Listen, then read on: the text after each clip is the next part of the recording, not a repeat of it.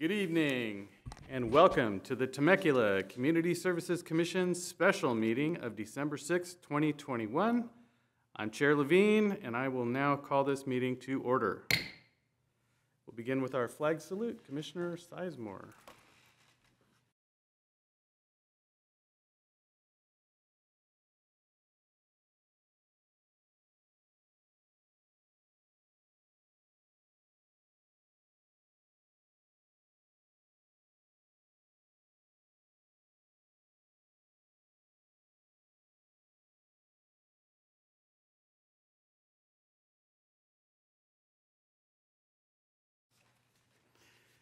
Thank you, Commissioner. May we have the roll call, please, Madam Secretary? Yes.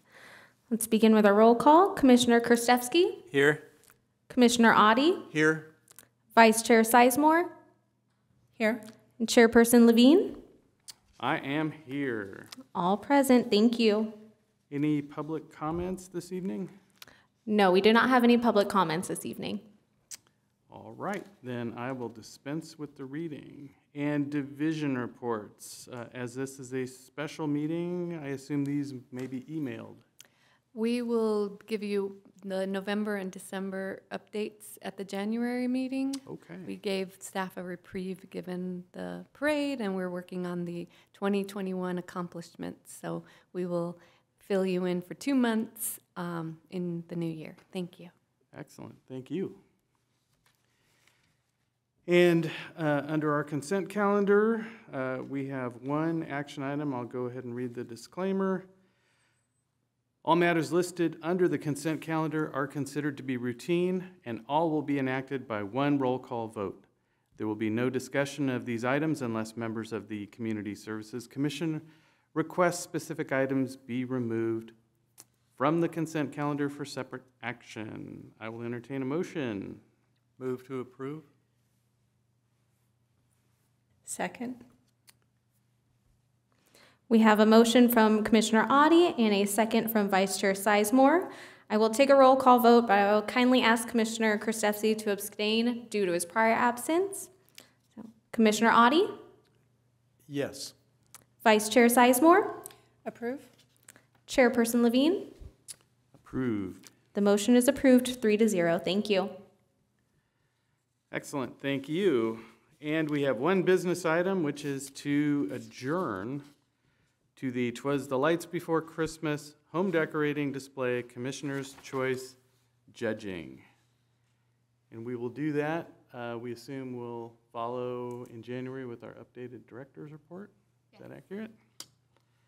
Any commissioner reports before we leave? You want me to? No?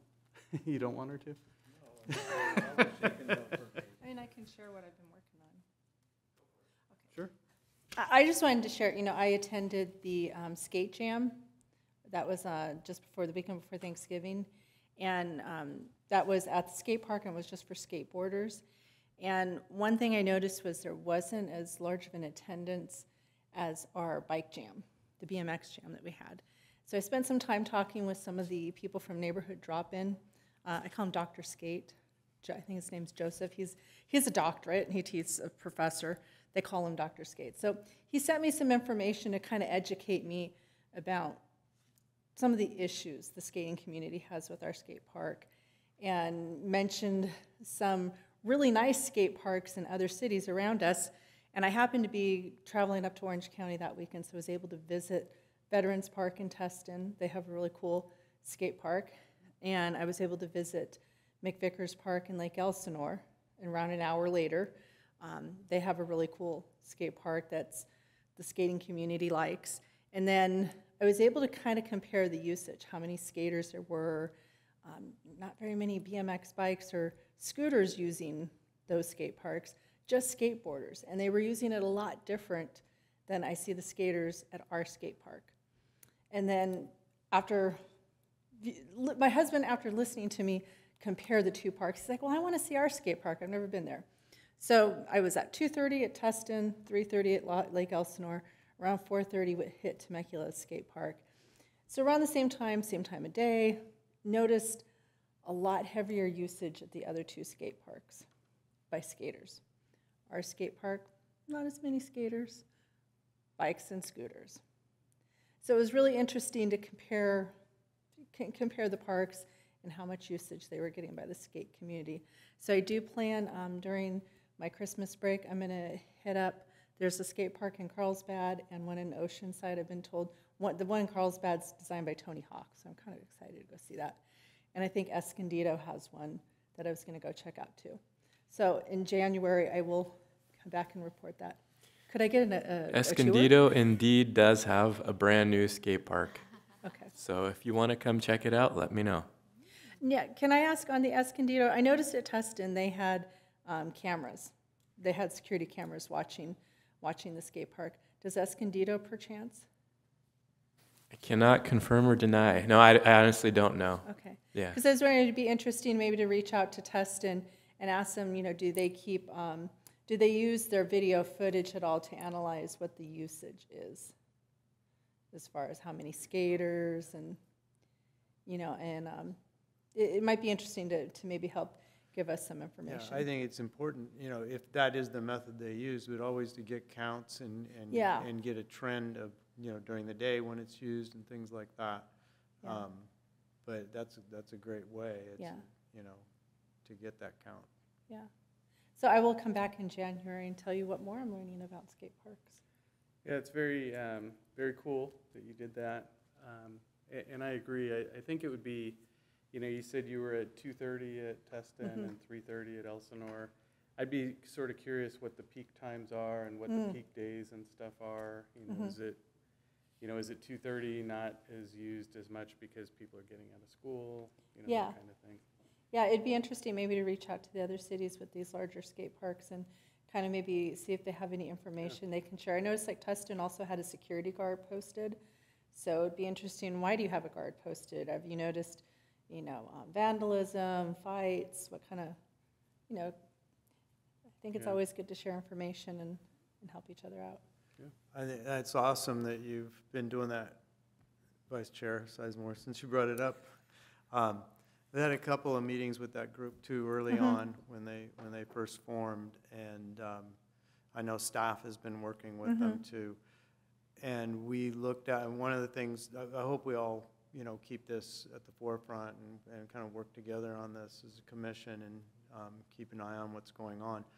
But one of the models that I would hope we look at is where they have a pump track on the outside of the skate track inside.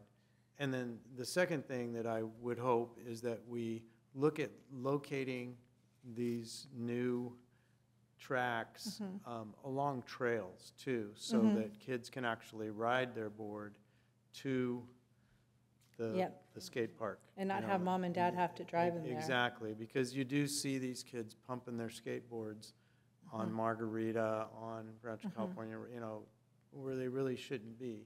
And it would be nice if we had an easier way for them to get there too. So there are a lot of things to think about as we look at where the skate park is be, or if they're going to refurbish the one we have and what we do with that. But it's pretty special that group is out advocating for it.